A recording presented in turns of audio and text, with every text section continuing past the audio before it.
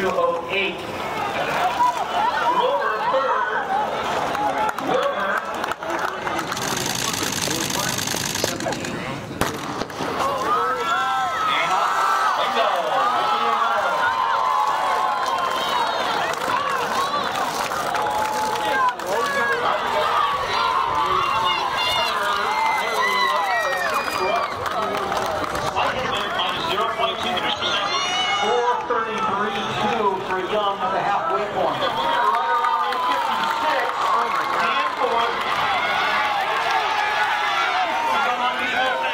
We are here with our 100-meter and 200-meter champion, Notre Dame of Sherman Oaks senior, Christian Grubb.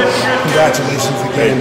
Obviously, this is the time of the year where everything you worked for, you want to try to put it together heading into the state meet.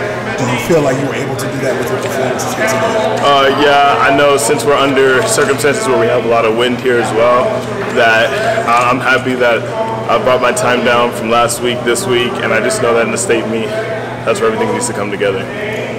Obviously now at this point in the season, the competition you're running against week in and week out is going to be top notch. Is that something for you that you kind of look at to get you going, or for you is it more of I'm already self-motivated, I just have to execute? I know that next week's going to be close, and so I know that right now I just have to execute from start to finish.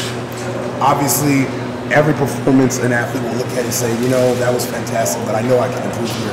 What are the areas you're kind of looking at in this week of preparation to get ready for next week? I'm going to really focus on my starts this week, coming out of the blocks in my 100 and my 200. And for my 200, I'm going to learn to hold my phase and hold my stride as I'm coming around the corner to the finish. When you told the starting line of the state meet, obviously a lot of attention will be on you. Is that something that you're comfortable with, or for you just kind of block that out and just do it with javelin? I just block it out and I focus on just beating one person, and that's myself. And then finally, for you to realize the dream of being a two-time state champion in the sprints, obviously something that has happened before, but it takes a lot to do it in the state of California. What's the biggest thing that's going to have to happen for that to be a dream you realize? The biggest thing that's going to have to happen is me just putting 100%, 110% of my effort into everything I do, especially practice this week. And then when it comes down to the meet next week, I need to put even more effort than I did in the week.